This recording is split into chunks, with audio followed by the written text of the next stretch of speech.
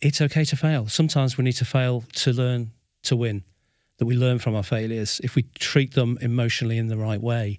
I've actually seen companies who have failure points, and every employee would be given 10 failure points per month. And at the end of the quarter, if they haven't used them, they're in trouble. Because failure does mean being brave enough to explore things and explore opportunities. I think failure is a great thing. There's two parts of the development process. One is analytical, where you solve problems on paper, you do simulations, you use technical skills, but you can't avoid the empirical part, which is trial and error. You've got to try things and arguably you will fail. But failure is a great thing, great for culture.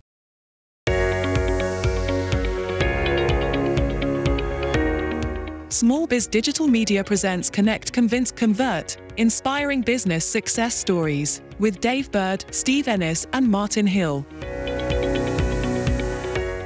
Welcome to Kristo Shivachev of Simple Design Work. Thank you for having me on the podcast. It's great to be here. Could you just tell us a little bit about what you do and how you create a culture of innovation within your clients?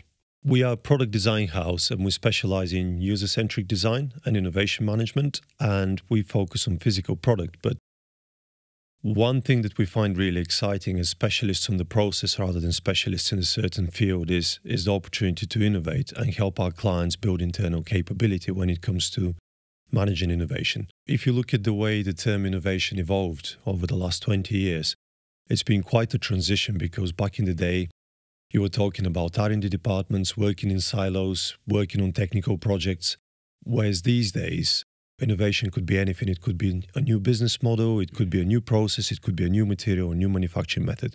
It's a much more holistic approach to solving a problem.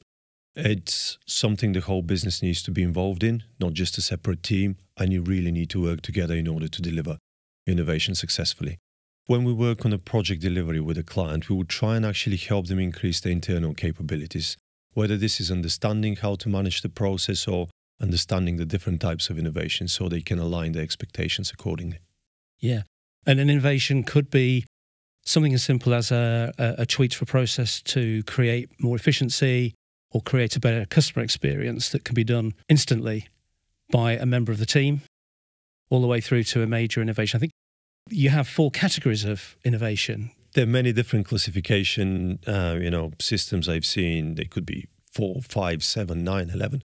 But we normally focus on 4 because we feel that that pretty much represents pretty much everything most of the companies would do out there. You're absolutely right. Innovation could be quite small. It could be quite invisible and insignificant in a way. But it's very important that we focus on those types of innovation, because typically they would form about 70% of the R&D activities within a business. So we normally use the model of 4 different types of innovation, and that would be incremental innovation, that would be sustaining, that would be disruptive, and that would be breakthrough. So if you think of the incremental innovation, these are normally small projects that could be completed in a few months. They're not technologically too advanced. They don't have a significant impact on the market.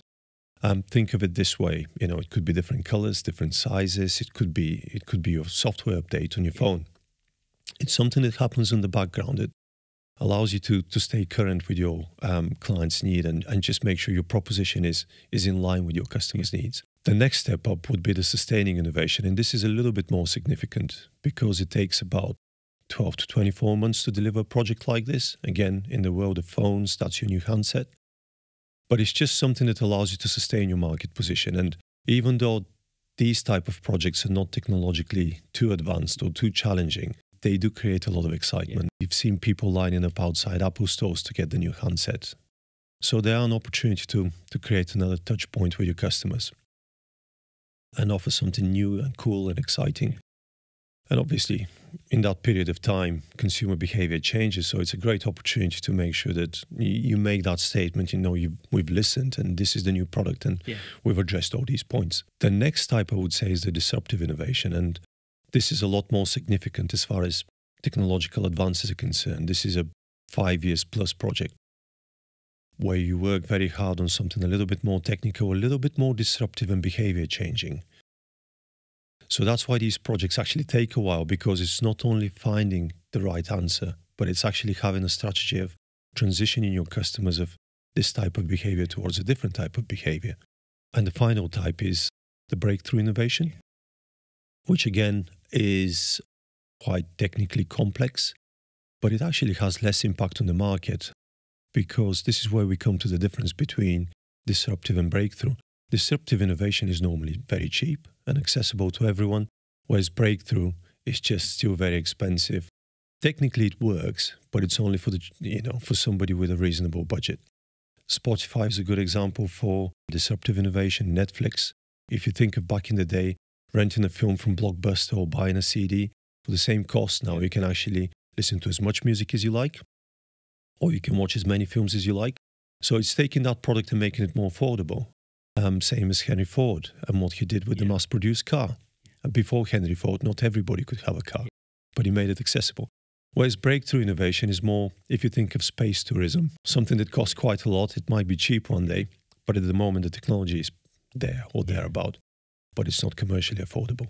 Many, many years ago, CEO of GE, if those people that remember GE Capital, made a statement of innovate or die. And I think your example with Netflix and streaming services is absolutely apt there, that people like Blockbuster didn't innovate. They continued renting videos out, VHS, DVD. They weren't able to pivot. They didn't pivot, and they're no longer with us. Absolutely. I mean, innovation is always user-centric. So you really, in order for you to actually have confidence in a project, you really need to understand your targeted customer's behavior. Yeah. You need to understand the pain points. You need to understand the opportunities to create delight. But the most important thing is you have to be able to imagine that future behavior. What does that look like? What does the product look like? Yeah. And then you can actually put a program together to deliver that proposition. What advice would you give to owners of small, medium businesses in terms of innovation? It all starts with the customer. So I'd say in order for you to validate whether a project is worth doing or not, it really comes down to understanding your consumer behavior, because consumer behavior changes faster than ever before. Even through COVID, we saw brand loyal customers moving to the next best alternative that they could source locally. So perceptions are changing, behavior is changing, expectations are changing. I would say that the best advice I can give is, first of all, talk to your customers. Make sure that you are a user-centric business. And some companies think they are, but if you check when was the last time they actually spoke to their clients, it's quite some time ago. So make sure that that communication is always open and it's two-way, and you use as many channels as you can. And the second one is actually have an understanding of the different types, even if it's very basic, different types of innovation, because that will allow you to manage your own expectations. So if you're starting an incremental innovation project, that's something that's not going to burn a lot of cash. This is something you can complete and deliver within a few months. If you're starting a disruptive project and you're thinking, I'm expecting a return within 6 months, this is not going to happen. And actually, this is one of the barriers for innovation. So it's really important to understand the structure. And typically, we offer the 10, 20, 70% ratio, which works for a lot of things out there. If you try and keep 10% of your innovation projects as disruptive, 20% as sustaining, and 70% as incremental. It's the incremental innovation that pays for everything else. So make sure you have structure, make sure you understand how much of what you're doing, and make sure you actually, the projects you're picking on are meaningful and impactful. You're not designing for the sake of designing. So a fundamental message there is get customer feedback. Always. What are you doing? What are you doing well? What are you not doing that might add value to your clients, which might give an idea about a new product or service? So have an objective in mind and then create the structure around it. And make sure you have different mechanisms of getting those feedback. This feedback, it could be qualitative sessions, it could be quantitative sessions. Make sure you do observational studies as well. Very often customers have problems they don't realize or they don't think about. So it's having those different channels and going into a little bit more depth. If you spoke to 300 customers and you identified a trend, spend a little bit more time with 10 or 12. Spend half a day with each and find the why. Why is this a problem? Why are you doing it this way?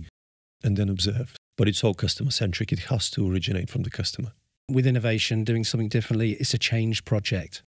It's changing the way we do things. It might be introducing a new product and developing that product or service.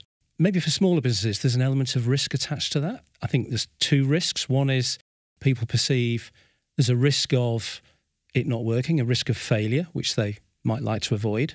Or it's going back to Blockbuster. There's a risk of not innovating. What message would you give to business owners around embracing that risk in the right way? Innovation is all to do with managing risk budgets and timescales. So what I would suggest is take a more structured approach, and I would suggest split the process in two different parts. The first part would be a proof of concept, and I always recommend the fail-fast approach.